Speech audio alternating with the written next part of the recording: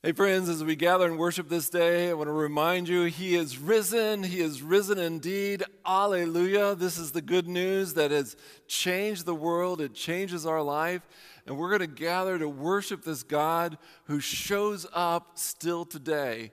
And so we thank you for joining us together. And we pray for God's Holy Spirit to be with you, to bless you in your faith, to bless you in your life, in whatever situation that you have, to know that God is with you. And so we rejoice because Jesus is with you. He is our Lord and Savior. So come, let us worship. We now make our beginning in the name of the Father, and of the Son, and of the Holy Spirit. Amen. Hallelujah. We know that Christ, being raised from the dead, will never die again. Death no longer has dominion over him. Alleluia. Blessed are those who have not seen and yet have believed. Alleluia. Alleluia. As we come into God's presence, we have the opportunity to confess our sins, and we do so now. Lord, you forgave the iniquity of your people. You covered all their sin. Show us your steadfast love, O Lord. And grant us your salvation. So let us then confess our sins to our gracious God. Almighty God, in humility and with repentant hearts, we come before you with regret and admit and confess our sinfulness.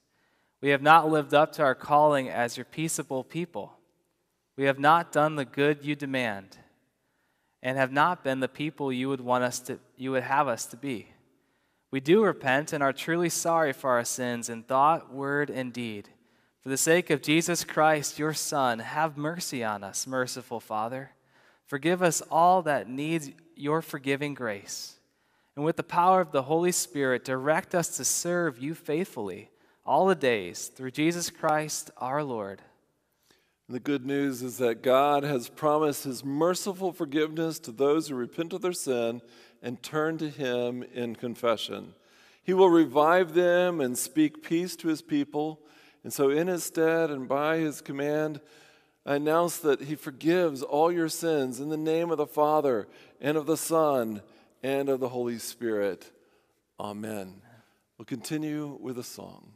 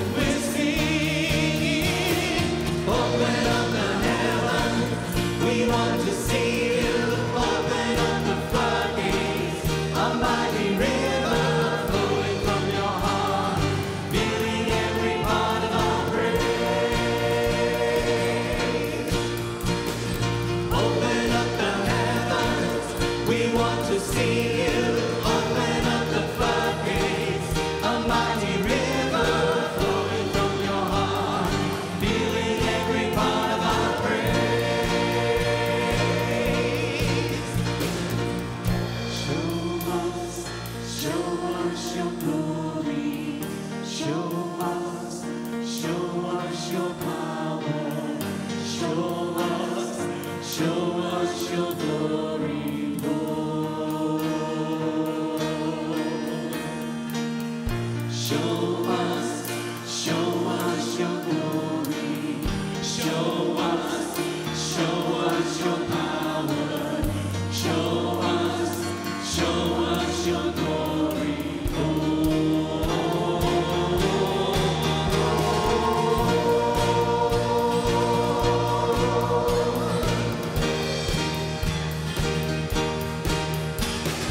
Open up the heavens, we want to see you. Open up the floodgates, a mighty river flowing from your heart, filling every part of our praise. Open up the heavens, we want to see you. Open up the floodgates, a mighty river flowing from your heart, filling every part of our praise.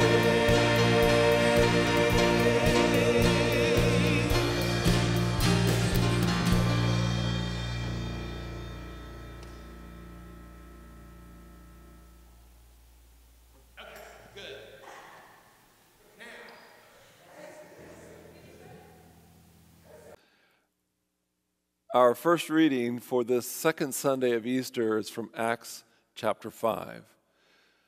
But Peter and the apostles answered, "We must obey God rather than men. The God of our fathers raised Jesus, whom you killed by hanging him on a tree.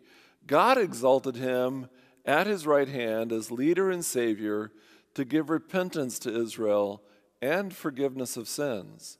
And we are witnesses to these things, and so is the Holy Spirit, whom God has given to those who obey him." When they heard this, they were enraged and wanted to kill them. But a Pharisee in the council named Gamaliel, a teacher of the law, held in honor by all the people, stood up and gave orders to put the men outside for a little while. And he said to them, "Men of Israel, take care what you are about to do with these men. For before these days, Theudas rose up claiming to be somebody, and a number of men, about 400, joined him. He was killed, and all who followed him were dispersed and came to nothing. After him, Judas the Galilean rose up in the days of the census and drew away some of the people after him. He too perished, and all who followed him were scattered. So in the present case, I tell you, keep away from these men and let them alone, for if this plan or this undertaking is of man, it will fail, but if it is of God, you will not be able to overthrow them. You might even be found opposing God." So they took his advice. And when they had called in the apostles, they beat them and charged them not to speak in the name of Jesus, and let them go. Then they left the presence of the council, rejoicing that they were counted worthy to suffer dishonor for the name. And every day in the temple and from house to house, they did not cease teaching and preaching Jesus as the Christ. This is the word of the Lord. The second reading is from 1 Peter chapter 1. Blessed be the God and Father of our Lord Jesus Christ. According to his great mercy, he has caused us to be born again to a living hope through the resurrection of Jesus Christ from the dead, to an inheritance that is imperishable, undefiled, and unfading, kept in heaven for you, who by God's power are being guarded through faith for a salvation ready to be revealed in the last time. In this you rejoice, though now for a little while, if necessary, you have been grieved with various trials, so that the tested genuineness of your faith, which is more precious than gold that perishes, though it is tested by fire, that your faith may be found to result in praise and glory and honor at the revelation of Jesus Christ. Though you've not seen him, you love him. Though you do not see him now, you believe in him and rejoice with joy that is inexpressible and filled with glory, obtaining the outcome of your faith, the salvation of your souls. This is God's promise to you and me. And our Holy Gospel is a reading from John chapter 20. On the evening of that day, the first day of the week, the doors being locked where the disciples were for fear of the Jews, Jesus came and stood among them and said to them, "Peace be with you." When he had said this, he showed them his hands and his side. Then the disciples were glad when they saw the Lord. And Jesus said to them again, "Peace be with you. As the Father has sent me, even so I am sending you." And when he had said this, he breathed on them and said to them, "Receive the Holy Spirit. If you forgive the sins of anyone, they are forgiven. If you withhold forgiveness from anyone, it is withheld." Now Thomas, one of the 12, called the twin, was not with them when Jesus came. So the other disciples told him, "We have seen the Lord." But he said to them, "Unless I see in his hands the mark of the nails, and place my finger into the mark of the nails, and place my hand into his side, I will never believe." 8 days later, his disciples were inside again, and Thomas was with them. Although the doors were locked, Jesus came and stood among them and said, "Peace be with you." Then he said to Thomas, "Put your finger here and see my hands, and put out your hand and place it in my side. Do not disbelieve, but believe." And Thomas answered him, "My Lord and my God." And Jesus said to him, "Have you believed because you have seen me? Blessed are those who have not seen and yet have believed." Now Jesus did many other signs in the presence of the disciples, which are not written in this book. But these are written so that you may believe that Jesus is the Christ, the Son of God, and that by believing you may have life in his name. This is the gospel. Grace, mercy, and peace be to you from God our Father and from our Lord and Savior, Jesus Christ. Amen.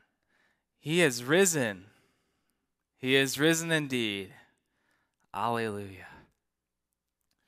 Nobody wants to believe something only to be let down. Nobody wants to get their hopes up only to be disappointed. And nobody wants to blindly believe something only to find out they're going to be wrong later. At some point, at some level, you hold back in order to protect yourself from disappointment. Think about it. This whole coronavirus situation, everything seems to be fluid. And what I mean by that is this. The government, the doctors, the experts, they haven't come out and said, this is the day where everything's going to be back to normal. They haven't come and give us an absolute date where they say, you can plan on this day. It's this day that everything will be back to how it was. They haven't done that. Sure, they've given us curves, they've given us graphs, they've given us charts to interpret for ourselves, but they've been very careful about how they've worded things. And I think one reason they've done that is they don't want to pick a date and then a few weeks later find out they're wrong. They don't want to give America and the world false hope that only leads to disappointment. And I think this is true for every situation we face in life, right? Nobody wants to believe something only to find out that they're wrong. And so as a human being, as protection from disappointment, we look for proof. And when we find that proof, we can let go of our reservations. We can believe something blindly because we've seen it for ourselves. I'm sure many of you have heard the phrase, seeing is believing. And what that phrase really means is if you can see it with your own eyes, it becomes much more real than just relying on somebody else's word. If you can see it with your own eyes, you don't have to trust other people, but you can simply trust what you saw. And if you can see it with your own eyes, that gives you the proof you need to believe something, no matter how crazy it is. And I think you and me, whether we want to admit it or not, I think a lot of times we live by this mantra. If we can see it, we can believe it. If we can see it, we can let go of our reservations and we can believe something blindly. Well, right now, I'm going to jump into the mind of one of the disciples on that first Easter, and I'm going to experience what they might have been experiencing. And I invite you to join me. Well, we were all shocked at how fast everything had happened. One minute we were eating in the upper room with Jesus, and the next minute we heard from our friend Peter that Jesus had been arrested. And before we knew it, we were all standing off in the distance, watching Jesus hang on that cross in pain. And when Jesus was hanging there in pain, the sky turned dark, and Jesus cried out with a loud voice. And just like that, it all was over. The 3 years that we had spent with this man, it all came to a screeching halt that day. Because Jesus, he died on the cross. Our leader, our friend, a man who had led us on so many crazy journeys, he died. And he was placed into a tomb sealed with a stone, and there were guards standing there guarding it. And Mary and her friends, they had made plans to go take care of Jesus' body on that Sunday morning. And they had invited us to go with them. But none of us could bear to do that because we were still grieving the loss of a friend. We were still struggling. We were still wrestling with what had just happened. We're trying to wrap our heads around it. And Mary and her friends, they came back to the place that we were staying, and they were so excited. They wanted to share some joyous news with us. But they were so excited we couldn't understand what they were saying. So Peter and John, they finally got them to calm down, and then we could hear the message that they wanted to tell us. And Mary and her friends said this. They said that the stone had been rolled away from Jesus' tomb. They said the guards were laying there like they were dead. And they said they saw an angel. And the angel told them that Jesus had risen from the dead, that Jesus is no longer here. The angel told them that Jesus was alive. And when we first heard this, the room was filled with unbelief. But Mary and her friends, they kept going on, insisting and telling us that it was true. And I'd say after they were done, about 50% of the disciples believed them, and 50% didn't. But we all had the unified reaction that Peter did.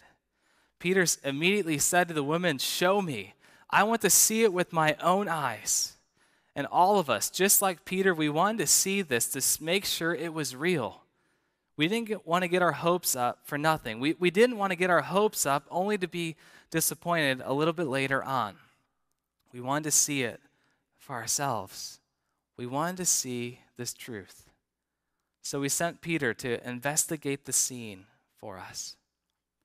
Well, on that same day, a little bit later, that same day where the woman came and delivered this joyous news that Jesus was alive and the tomb was empty, we were all gathered in the upper room together, wrestling over this new information that we had discovered. All of us were there. Well, all except our friend Thomas. You see, Thomas, he was really struggling with this news that Jesus had died. He was grieving the loss of a friend. And he told us that he needed some alone time, that he had to go off by himself. But he said he'd be back soon. But when Thomas was gone, the most amazing thing happened. Jesus showed up in our presence. Jesus appeared before our own eyes. And we touched him to make sure that he was real. He showed us his pierced hands and his pierced side. He came and reassured us that what we heard from the women was true. Jesus, he knew we were struggling with this new information. He knew that we were struggling with the unnaturalness of this situation because it is not normal to see your friend raised from the dead. So he came to give us sight, to reassure us that what Mary and her friends said was true. And Jesus, he came and appeared before us. He interacted with us so that we could believe the truth that he had defeated death, that he had risen from the dead. My friends, it was amazing. But unfortunately, he had to leave us that day. And our friend Thomas, he arrived about an hour after Jesus left.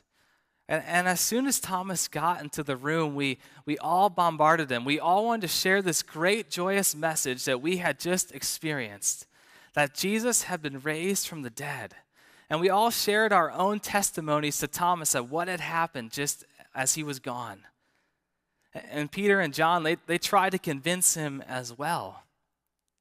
But no matter how hard we tried, Thomas, he wouldn't believe.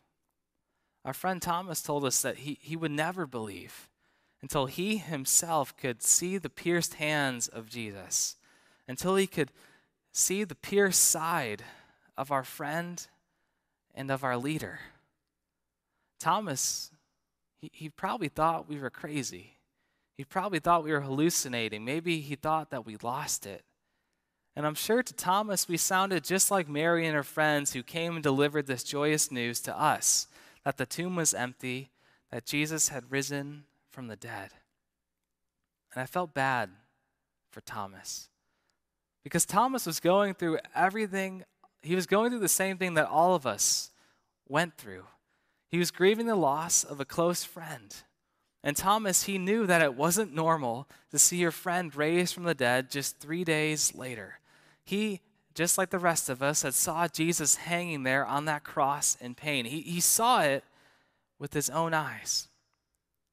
And Thomas, unfortunately, he didn't get to experience Jesus like the rest of us did in that room because he was gone all by himself. I really did feel bad for Thomas. And I realized that Thomas wouldn't be able to believe us until he could see it with his own eyes. He wouldn't be able to believe our testimony and our witness that Jesus really was alive. So that night, I prayed to God that Jesus would show up again, that Thomas could see him with his own eyes, that he could see the wounds on his hands and his side. Well, 8 days later, God had answered my prayers. Jesus showed up in our presence again, but this time Thomas was there. Jesus, he gave Thomas exactly what he asked for. Jesus showed him his pierced hands and his wounded side. And my friends, you should have seen the joy on Thomas's face. The joy was radiating off his face. He was so excited to see his friend who he thought was dead. And he gave Jesus a big hug. And Thomas, he fell to his knees and he said to Jesus, "My Lord and my God."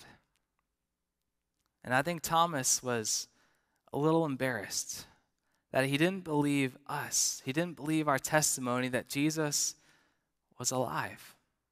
And I'm thankful that Jesus didn't single me out like he did for Thomas. But Jesus, he came. And he gave Thomas the proof that he needed.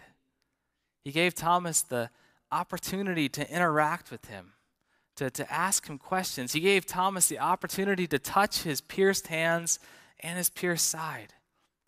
Jesus, he came and gave Thomas the sight he needed because he wanted Thomas to believe the truth, that he had conquered death, that he was risen from the dead. Jesus gave Thomas exactly what he asked for. Jesus gave Thomas the proof that he needed to believe this miraculous thing that had just had happened. This is what I think the disciples went through that first Easter, and this is what I think they experienced. And I think Thomas experienced something similar to this as well. But for you and for me today, Jesus has shown up for us too. We may not have the opportunity to interact with the risen Lord like Thomas and the disciples did in our text, but we have been given God's word. And in God's word, Christ shows up. Christ shows us his pierced hands and his wounded side. He shows us who he really is. In Christ's word, in God's word, we find out what Christ does for us on the cross and why he did it. Why he went through all that pain to die and rise again 3 days later. We find all of that out in God's word. He did it for you and for me so that we could have eternal life with God forever, so that we could have forgiveness in God's name. In Christ, in God's word, Christ shows himself. In our gospel text today from John chapter 20, John says, "These things are written so that you may believe that Jesus is the Christ, the Son of God, and that by believing you may have life in his name." God's word, it allows us to confess, and it creates faith in us so that we can echo the same words as Thomas, that we can get on our hands and our knees and we can pray to God and we can pray to Jesus saying, "My Lord, my God." We can confess Jesus is the Lord of all. And because of God's word, we're called blessed by Jesus. In our gospel text today, Jesus says, "Blessed are those who have not seen and yet still believed." God's word, it's a vehicle. It's an instrument. It's a tool that God uses to create faith in us and give us faith in him. It's a tool that God uses to show his true self, to show his risen self to us so that we may believe in Jesus as our Lord and Savior. So we don't need sight like Thomas. We don't need to touch and interact with Jesus like the disciples did in our text. We don't need to see it to believe it because Christ has shown up in his word. He has shown up for us today. There are some people out in the world who want Jesus to show up so they can see Jesus with their own eyes, just like Thomas in our text. Some people say to Jesus, "Jesus, do this or do that, and then I'll know you are who they say you are." Or some people might say to Jesus, "Jesus, give me that job, and I'll know you're the real deal." Or some people today say, "Jesus, end this coronavirus, and I'll know you have the power that you claim you have." Well, the problem with all these statements is that they're really just echoing what Thomas says in our text. Remember what Thomas said. Thomas said, I'll never believe unless I get to touch your hands, unless I get to see your side. Thomas says, I'll never believe it until I get to see it. I think some of us act this way sometimes too, don't we? Some of us put conditions on God. God, do this, and then I'll believe you. God, answer my prayer this way, and then I'll put my full faith in you. I think sometimes in our Christian walk, we do this all the time. We put conditions on God. We have him do stuff for us, and then we'll believe in him. But my friends, Christ has showed up. He has shown us his true self in God's word. He's shown us his risen self. He's shown us how much he loves you and how much he's forgiven you, how much his mercy for you means to him. He went to the cross for you and for me so that you could have life in his name, so that you could have eternal life with God in heaven forever. And as St. Paul says, we walk by faith, not by sight. So even when it looks bad out there, even when it looks like Christ is nowhere to be found, I encourage you to cling to the promises that you have in God's word from Jesus. Promises like, surely I will be with you always to the very end of the age. Promises like, I will never leave you nor forsake you. Promises like John 3:16, for God so loved the world that he gave his one and only Son, that whoever believes in him will not perish, but have eternal life. Cling to the promises of Jesus found in God's word, and cling to the hope that gives you. Because Christ has shown up. He has shown himself to you. And because of Christ's word, because of God's word, you are called blessed by Jesus. My friends, Christ, he has risen. He is risen indeed. Alleluia. And may the grace of God, which surpasses all understanding, may it guard your hearts and your minds in Christ Jesus, our Lord. Amen. Well, we certainly thank Vicar Sean for that message about Jesus showing up, and he's showing up in each one of our homes every day. He is with you. He never leaves you. He never forsakes you. We thank God for his promises, that he keeps his promises, and we certainly continue to rejoice in the new life that he gives to us. We're also thankful for any opportunity that we have to connect with our community. So we thank you that you've been viewing this. At this time in our service, when we finish with the message, it's always our time to now enter into prayer. But before we do that, we have a time of receiving the offerings. Of course, not gathering together, things are a bit different, but we want to again thank everybody who is taking the opportunity to go to our website for that online giving, or to make the effort of coming by to drop off offerings. A lot of people have also been mailing them in. So thank you for your support as we are able to continue this mission. More than that, to prepare us to continue to meet the needs of our community in the months to come. So God be praised for your gifts and your supports. We now continue with the profession of our faith using the words of the Apostles' Creed. I believe in God the Father Almighty, maker of heaven and earth, and in Jesus Christ, his only Son, our Lord, who was conceived by the Holy Spirit, born of the Virgin Mary, suffered under Pontius Pilate, was crucified, died, and was buried. He descended into hell. The third day he rose again from the dead. He ascended into heaven and sits at the right hand of God the Father Almighty. From thence he will come to judge the living and the dead. I believe in the Holy Spirit, the holy Christian church, the communion of saints, the forgiveness of sins, the resurrection of the body, life everlasting. Amen. And we join our hearts in a time of prayer. Lord God, we thank you for the blessings that you give to us to be your people, to be the body of Christ. And each one of us has a part of this family. And Lord, you have a witness and a mission and a ministry for us together, but also especially now in our own homes, in our own workplaces.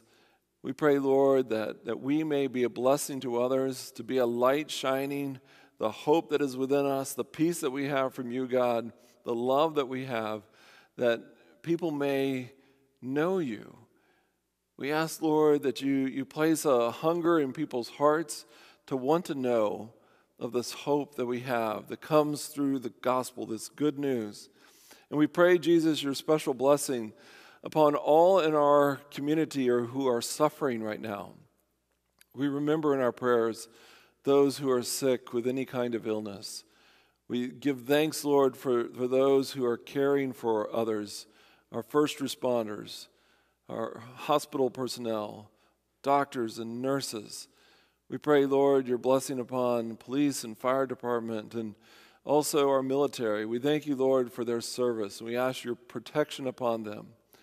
We remember in our prayers also the youth of our community, and from our own congregation this week, we especially want to lift up our 5th and 6th graders, our Club 56. We thank you, Lord, that you are at work in the life of young people, and in this influential time of their life, let them realize that even in the midst of terrible things going on around the world, things that are so unsure and uncertain, that, Lord Jesus, you are there to bless them, to help them, to carry us all in this time. And so we pray that you increase our faith in you, that our trust will be, Lord, in your power and strength. We ask, Lord, also your blessing upon those who serve you as missionaries, and we especially lift up Shawan and Krista Trump serving you in Africa. Thank you, Lord, also for the ministry that you've given to Pastor Zhang Yang at Trinity Hmong Lutheran Church. We pray, Jesus, that you will be with our entire community, our state, our nation, and the world.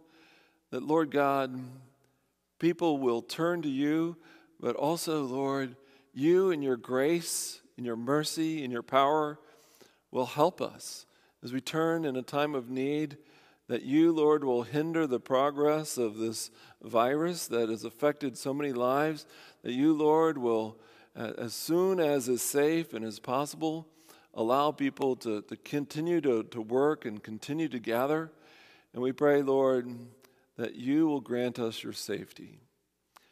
Jesus, in the midst of all that's going on, we also are able to rejoice that you are working in people's lives, especially the great blessing of bringing people together in marriage.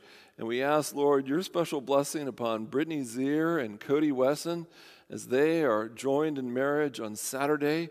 On that same day, Lord, we rejoice with the joining together of Ryan Ballman and Brandy Anderson.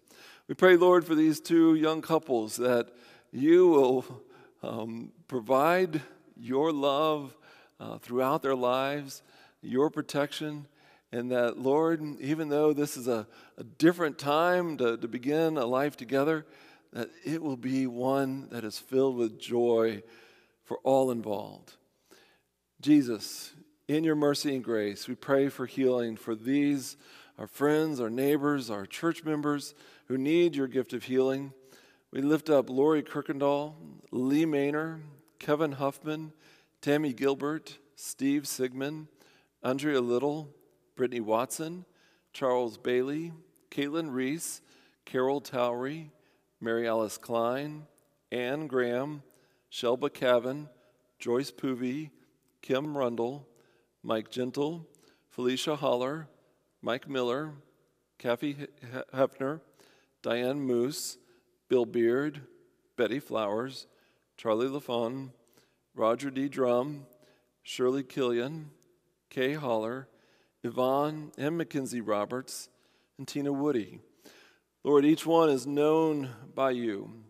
You know their needs, you know their cares. We pray that this very hour, that you will reassure them, that your power will be upon them to bring healing to them, and that you will bless them in every way, in body, mind, and in spirit. Lord God, we rejoice also in being the family of faith. And so we ask your special blessing upon Kenneth Maynor, Mike and Aaron Moreau and family, Hazel Murray, Ruby Allman, Dusty and Dana Reed and family. Lord, in your mercy, let them be aware that you are with them, how much you love them, their identity as part of your family, Lord. We pray that that gives them peace. We ask, Lord, that you will pour out your love upon all for whom we pray, upon all in our community. We commend all these prayers into your hands, Lord. We trust in your mercy. We pray it in your name, and we are most privileged to pray, Our Father, who art in heaven, hallowed be thy name. Thy kingdom come, thy will be done on earth as it is in heaven.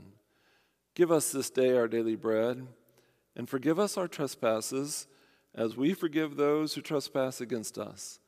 And lead us not into temptation, but deliver us from evil. For thine is the kingdom, and the power, and the glory, forever and ever. Amen.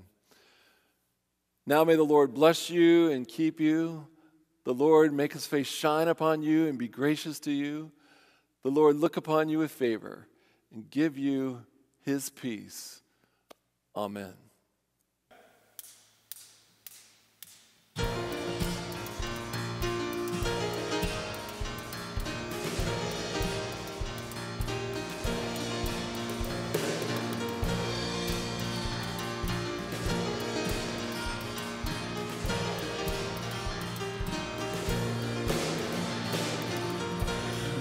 Children sing a song of liberation. The God of our salvation set us free. Death, where is thy sting? The curse of sin is broken. The empty tomb stands open. Come and see. He's alive.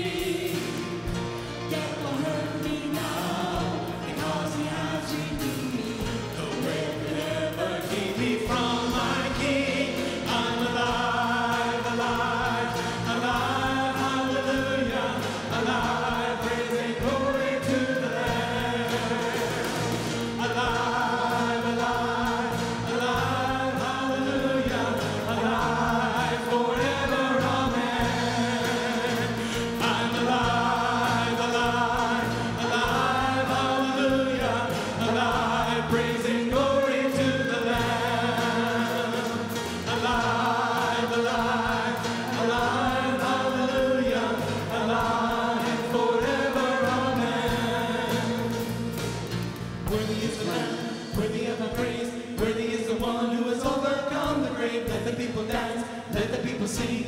Worthy is the mighty King, worthy is the Lamb, worthy of the praise, worthy is the one who has overcome the grave. Let the people dance, let the people sing. Worthy is the mighty King, worthy is the Lamb, worthy of the praise, worthy is the one who has overcome the grave. Let the people dance, let the people sing. Worthy is the mighty King, worthy is the Lamb, worthy of the praise, worthy is the one who has overcome the grave. Let the people dance, let the people sing.